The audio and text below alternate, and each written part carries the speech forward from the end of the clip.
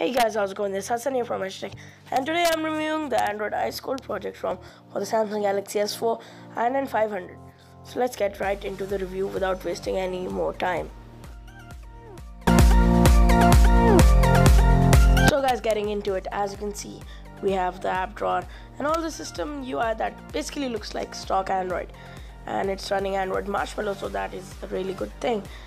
And even the lock screen looks pretty simple. And you obviously have your recents panel, but it has a few tricks up its sleeve in the AICP special menu. And as you can see, you have the animation, and you can customize the animation style. You have your quick settings options where you can change the animations of the brightness slider, and you can even remove it. There are just loads of options such as adding a task manager. That's vintage. And other than that, you have a recent panel, and you have loads of options in there as well. And you have your lock screen. You can customize your clock style, date style, alarm style, and various other things. And then you have multi-shed.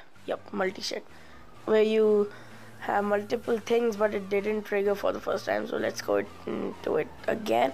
And as you can see, it's right here. You have your floating windows and all. Yes, this ROM does have floating windows.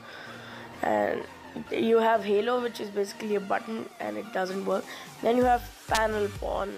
You can basically customize your notification panel. These are very provocative names. I'm sorry for taking them. Then you have the blur UI. Basically, you can enable the blur on the notification panel, but that basically doesn't work most of the time. And the system UI just crashes. And this ROM has a bad habit of crashing and just freezing and just not responding. But it does work in the recent apps, as you can see. It looks really nice, and you have multi-windows, so that's pretty good. And you also have floating windows. Yes, this is one of those ROMs that runs stock Android along with floating windows, and the Resurrection Remix ROM does that too. And as you can see, we just have then various shit.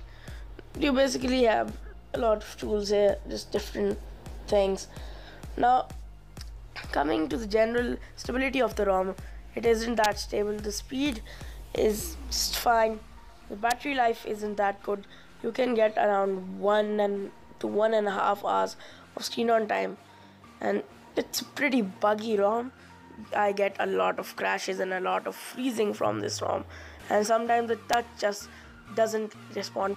I couldn't replicate that on camera, but that's all I have to say. Guys, that was the AICP ROM for the Samsung Galaxy S4 i9500, and I wouldn't recommend it because it's actually not that stable.